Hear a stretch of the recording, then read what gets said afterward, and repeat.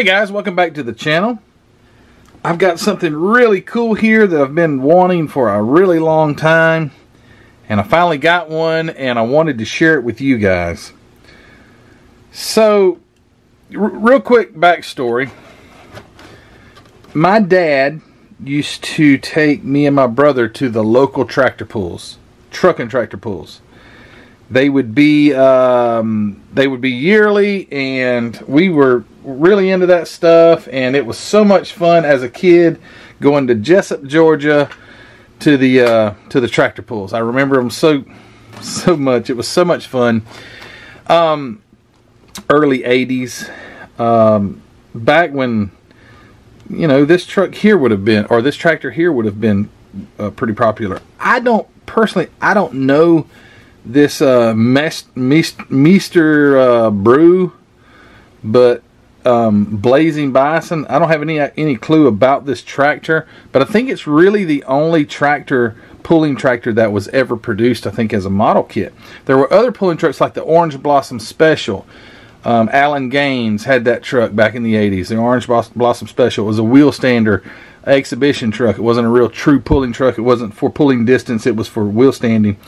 And but I remember as a kid seeing these, watching these on television, seeing some of them in real life. Now, where we went, we didn't see the multiple engine supercharged. It was mainly the old super stocks and stuff like that were diesel, and very primitive stuff back in the late 70s, early 80s, and things like that. But yeah, so cool. I wanted one of these. My friend Tony Lancer, he'll come across things, and he sent me a picture of this the other day. He says, "Look what I just picked up," and my response to him is, "Sell it to me." That's what my response to him was, and he gave me a price, and I sent him the money. He sent me the kit. Anyway, he says it looks like it's only missing one part, and it's not a.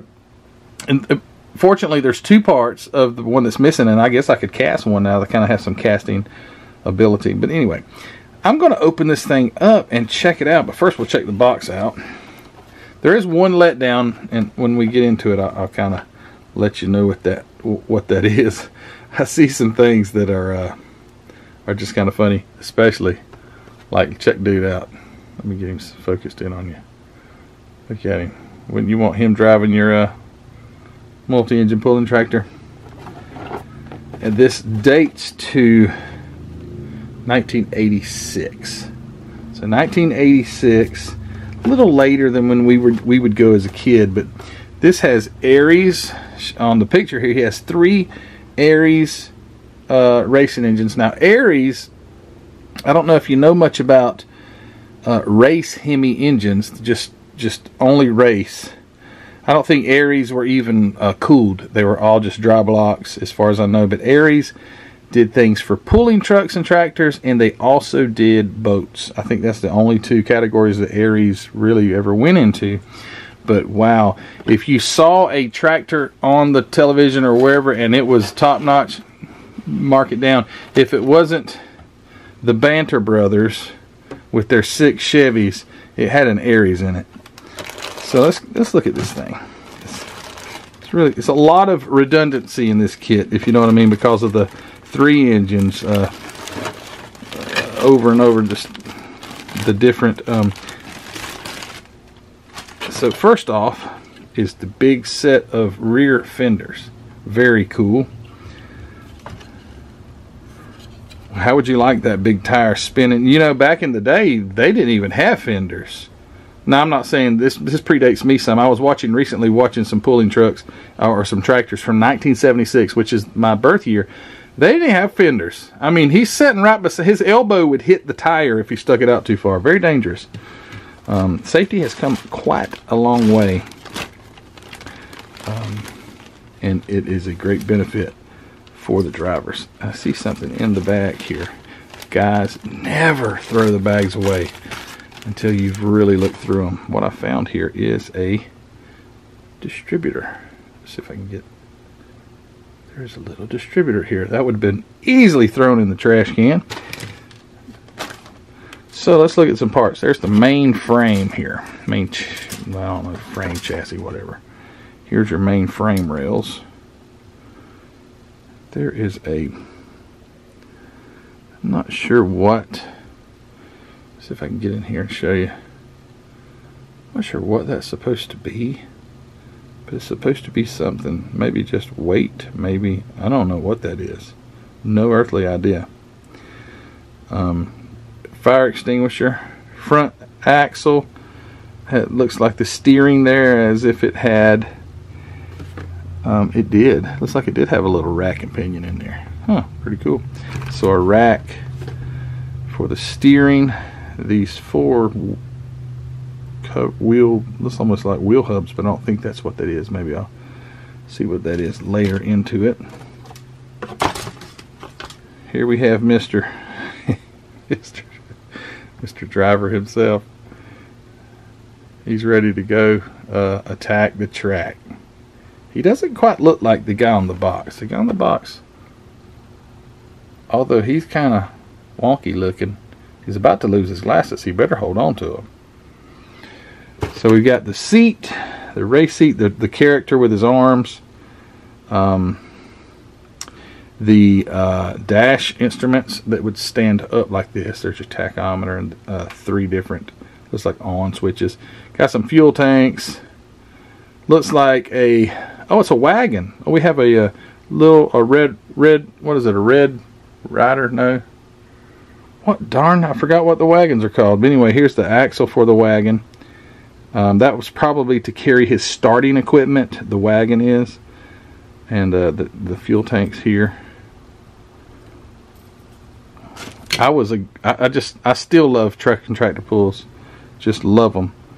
Those things are fascinating. Most of them are completely custom made. There are your wheel stand bars. I wouldn't say wheelie bars, but those are to keep the tractor from turning over and killing the occupant on the tractor. Before they had roll cages. Now they're all mandatory roll cages. So around the driver would be a roll cage. He would be seat belted in and things like that. The video I was watching earlier in the week was of 1976. Those guys didn't have any seat belts or anything. It was actually really dangerous looking. So we've got the rear differential here. Some massive, gigantic differential for these trucks. They did not have positive traction, by the way. I mean, these tractors. No positive traction on these tractors because you had to be able to steer it with the back wheels as the front wheels were off the ground. And if you'll notice, this guy's foot is on the turning brake. So you had 2 turning brakes, left and a right. And as the tractor goes down the track, he could steer it with the turning brakes. This looks like part of the gear transfers or whatever, the box where the drive shafts come in, and then it transfers down to the axle. Very cool. I'm gonna have to cast some of these. Aries Hemi. Let me zoom or focus it for you. There it is. Aries Hemi. So you've got Aries race engine. You've got 3 of them here, which are not painted. They would be aluminum block engines. They're all aluminum. The valve covers would be black. They're hemispherical engines. So you've got the Aries valve covers here. You have your valley cover for the intake, and then you have the intake itself. What else? There's 3 batteries. There's your distributor that's in the over here, and then another distributor in the cylinder heads. Not the greatest detail on the engine, but that's okay. And here is, there's a toolbox. Not sure what this drilled out part is, or these things. I have no earthly idea. Oh, these are going to be the drive shafts for the engines. I think those are going to come out of the bell housings. These engines all run in series, you know, so one would, not that you got to know this, but it's cool, but you'll have one that runs to the next, and it will be on a drop box, and then these 2 run together, and it goes into the third, which has another drop box. They're all tied together as one unit. They all spin at the same RPM, and they all one blows up, it still goes because you have the other ones. Here are the front weights. I won't take them out of the bags just because there's no need to, but these are the weights that go on the front of it, because they have to choose how much weight they're going to put. They can only, they can't, so in the tractor, like a race car, you have to weigh a certain amount. Like, let's say 2,400 pounds. A race car, a certain class, can't weigh below 2,400 pounds. Well, with a pulling tractor, weight is an advantage. So you can't weigh more than a certain amount. But they do have, when they have leadway with how much weight, they can add weight to the front to try and balance that ride out. They say the perfect pull, and if there's any pullers out there in YouTube land, they say the perfect pull is like 18 inches, front wheels about 18 inches off the ground, because that's going to transfer all the weight to your rear wheels. It's not going to allow your front wheels to touch, and it's going to have all that force down. So here are the very rudimentary superchargers. I'm not going to take these out of the bags either. Don't really see a need for that. Rudimentary superchargers. It would be cool if I could find 3D printed Aries engines for this thing. Well, that would be awesome. You've got your nice chrome blower belt, which shouldn't be chrome. Just the pulleys would be chrome. You have the injector hats, the supercharger, and the zoomies, which are really cool zoomies. They look great. A few other parts here. The back of the blower. I don't know what these other parts are. No, there's the front and back of the blower. I don't know what this is right here, but anyway, there's your chrome parts. Again, this kit doesn't have many parts, just like 3 engines, 3 sets of headers. Alright, so here are your bell housings. What I was saying earlier about how one feeds into the other. So here's a scatter shield bell housing for the first engine. So this is going to be this engine right here. The very first one is going to have this bell housing. It's going to have a shaft that runs under the second engine, and it will tie into the second one. And then it has a drop box. It'll have a drop box. You see they get progressively taller. Here's the third one because they're stacked. But yeah, that's how that works. Not that I'm an expert, but I have watched enough pulling in my days. Oh, here's his helmet. I'm glad we've got that. We wouldn't want his head to get hurt. There's the steering wheel, the mag wheels for the front, and there's a screwdriver, flat, Phillips, hammer, crescent wrench, ratchet, a couple of things, I don't know what these are, and 2 open-end wrenches, and some other, there's your fuel tank, nice chrome tree. And then we'll look at the, this is the bummer. This is the true bummer here. The bummer with this kit is that it doesn't really have front or rear tires like the box shows, or what a tractor would have. Usually on your pulling tractors you would have actual tractor tires in the front, because those things would really grip side to side, so you get great steering. And the rear is an actual tractor tire. But what they did, and I can understand why AMT did this, because that's what they had, but the tire they used looks like it's off of like a 1960 Chevy something. You know, it's just a bias ply. However, it is I'm gonna lighten this up a little bit and get the darn thing to focus. The treads are just straight treads, but nowhere near does it resemble a tractor tire. That's okay. That's okay. I'm sure you can find tractor tires online. And the rear tires are not your actual pulling tires. They're the tire that they used in the monster truck kits, the Bigfoot, the USA 1, the Destroyer, and other kits like that. I think it was the Destroyer.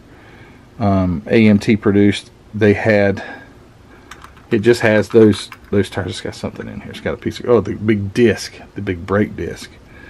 So you can imagine it would still look really cool with, let me grab one of the wheels. The wheels are cool too, because they're an actual chrome wheel.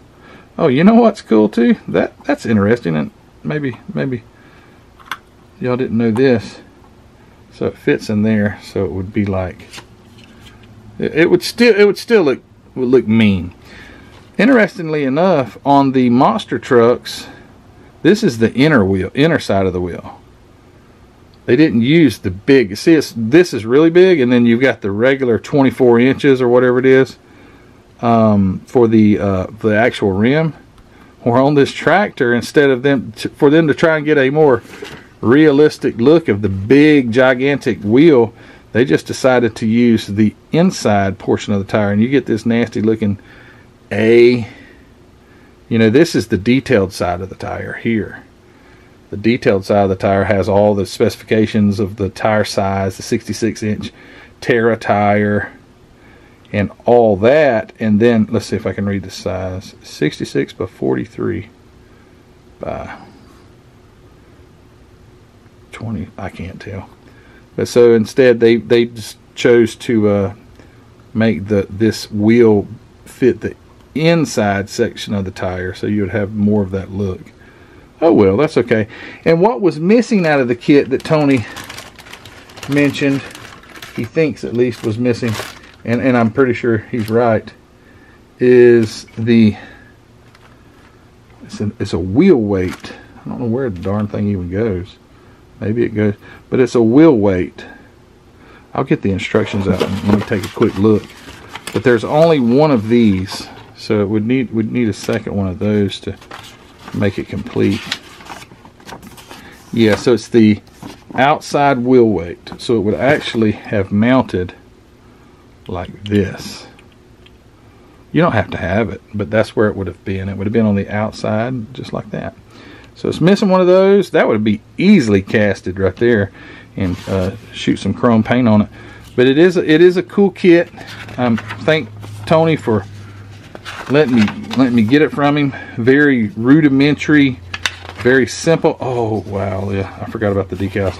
But check these decals out, and they're in wonderful shape.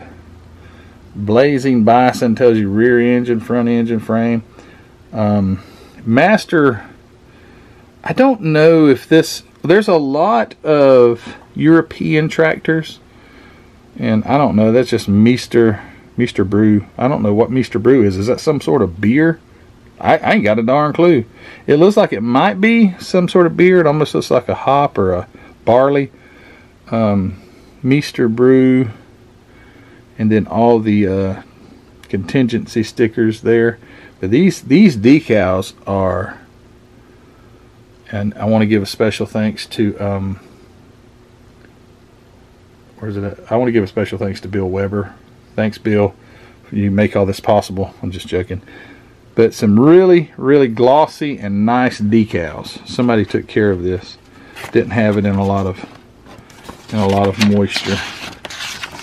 But anyway, guys, thank you for watching this quick video. I was excited to get it. This probably will turn a lot of people off because they're like, it's a tractor. No, man, it's a pulling tractor. It's a race tractor. My friend Troy Roberts, that is an admin on the Facebook group, his brother actually pulls is a professional tractor pull, or tractor puller, or whatever you want to call him. He has a single engine. It's a supercharged, I think Troy said it may have started life as a Dodge, but anyway, it's I saw a video of it. Too cool. I couldn't imagine manhandling one of those things. It would be very fun. They're loud. When you go to a tractor pull, if you ever see just one of these, will almost blow your eardrums. One of them, I couldn't imagine. I've never seen a multiple engine tractor pull in person. I'd love to do that. But anyway, guys, thank you for watching this video. As boring as it may be, I think that it's so cool, and I think the ones that that like tractor pulling will also appreciate this. But thank you so much for watching this video. Don't forget to go check out our Facebook group where I was mentioning, where Troy is one of the admins. Go join there. Thank you for all of you guys, you over 2,000 members in the Model Car Videos Facebook group. have a great time over there. There's so much information that's passed along, so many great builds, so many great builders are in our group, so thank you for that. Go join that. It's linked in the description below, and don't forget to go to Hobby Nut Models. That's where I would go to get the paint and supplies to build this kit. And also don't forget to go to the Teespring store. I have t-shirts, hoodies, coffee mugs, stickers, and other things there. And to my Patreon supporters, you are the greatest. Thank you so much for your support, your financial support in my at Patreon. And if you're interested in being a financial supporter of mine, it costs $5 a month, and you can be a Patreon, and I'll provide you with behind the scenes and things that other people don't get quite as often on YouTube. So thank you guys for all that you do. Don't forget to subscribe to my channel, and hey, we will see you on the next video. You guys take care. Bye.